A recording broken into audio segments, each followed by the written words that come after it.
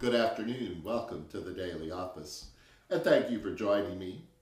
This is evening prayer for Wednesday, March 15th. It's the second week in Lent and week 4 in our Psalm cycle.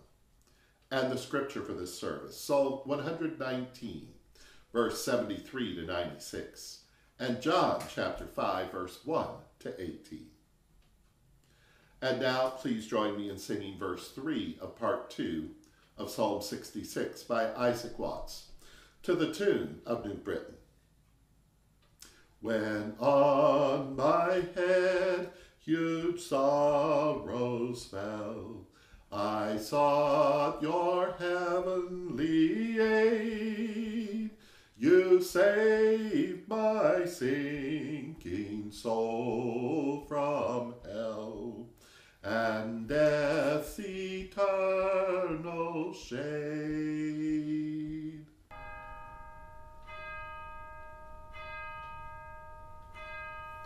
O God, come to my assistance, make haste to help me.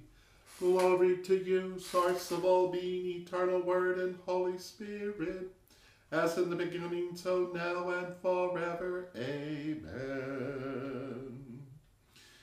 Your hands have made me and fashioned me. Give me understanding, that I may learn your commandments. Psalm 119, and please recite it with me. Your hands have made me and fashioned me. Give me understanding, that I may learn your commandments. And they that fear you will be glad when they see me, because I have hoped in your word. I know, O God, that your judgments are right, and that in faithfulness you have afflicted me. Let your merciful kindness be my comfort, according to your word. And let your tender mercies come to me, that I may live. For your law is my delight. Let the proud be ashamed. For they wrong me with lies, but I will meditate in your precepts. Let those that fear you turn to me, and those that have known your testimonies. Let my heart be sound in your statutes, lest I be ashamed. And my soul longs for your salvation. I hope in your word. My eyes fail watching for your word. When will you comfort me? For I become like a bottle lost in the smoke, yet I do not forget your statutes.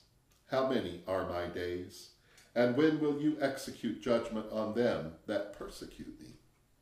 The proud have dug pits for me. They do not keep your law. All your commandments are faithful. They persecute me with lies. Help me. They had almost made an end of me on earth, but I have not forsaken your precepts. In your loving kindness give me life, and I shall keep the decrees of your mouth. Your word, O God, is settled in heaven forever.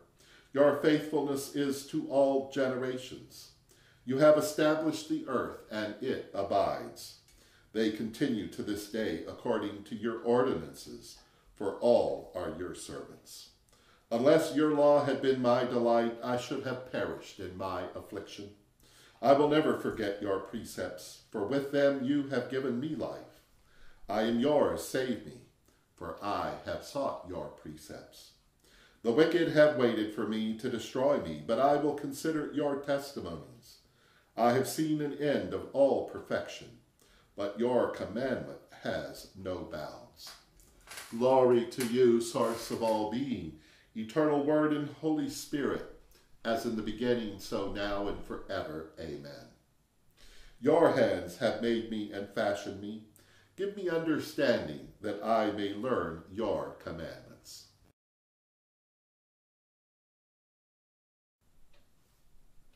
A reading from the Holy Gospel according to John, chapter 5, beginning at verse 1.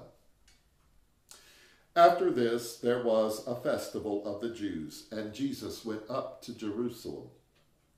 Now in Jerusalem by the sheep gate there is a pool called in Hebrew Beth-Zapha, which has 5 porticos, and in these lay many invalids, blind, lame, and paralyzed. One man was there who had been ill for 38 years. When Jesus saw him lying there and knew that he had been there a long time, he said, "Do you want to be made well?" And the sick man answered him, Sir, I have no one to put me into the pool when the water is stirred up. And while I am making my way, someone else steps down ahead of me. And Jesus said to him, Stand up and take your mat and walk. At once the man was made well, and he took up his mat, and he began to walk.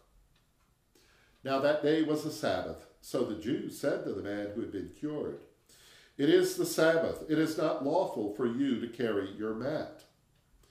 But he answered them, The man who made me well said to me, Take up your mat and walk.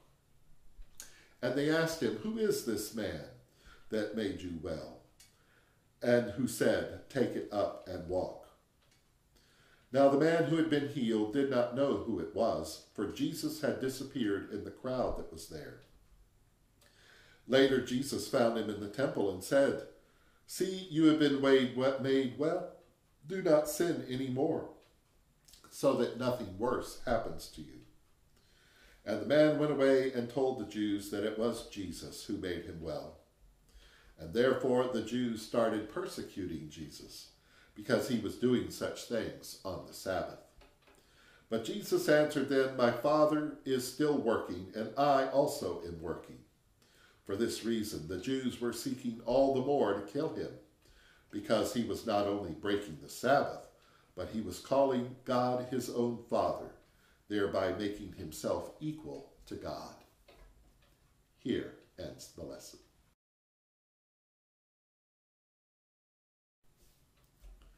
Show us your mercy, O God, and grant us your salvation. Let your priests be clothed with righteousness, and let your saints shout for joy. In you shall we lie down in peace and sleep, for only you make us dwell in safety, and for all of your intentions.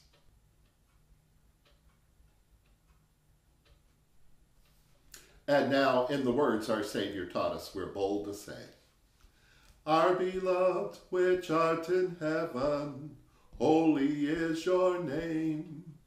Your kingdom come, your will be done on earth as it is in heaven. Give us this day our daily bread. Forgive us as we forgive others. Lead us not into temptation, but deliver us from evil. For the kingdom, the power, and the glory are yours, now and forever. Let us pray. With your hands, O God, you have made and fashioned us.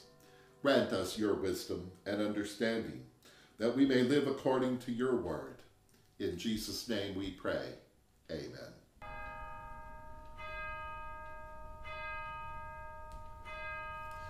We trust in the mercy of God forever. And may the God of hope fill us with all joy and peace in believing through the power of the Holy Spirit. Amen.